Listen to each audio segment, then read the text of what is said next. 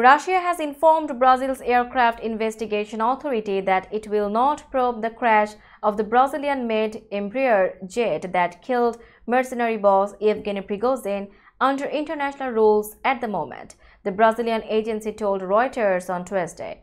Prigozhin, 2 top lieutenants of his Wagner group, and 4 bodyguards were among 10 people who died when the Embraer Legacy 600 crashed north of Moscow last week. He died 2 months to the day after staging a brief mutiny against the Russian defense establishment that posed the biggest challenge to President Vladimir Putin's rule since he rose to power in 1999.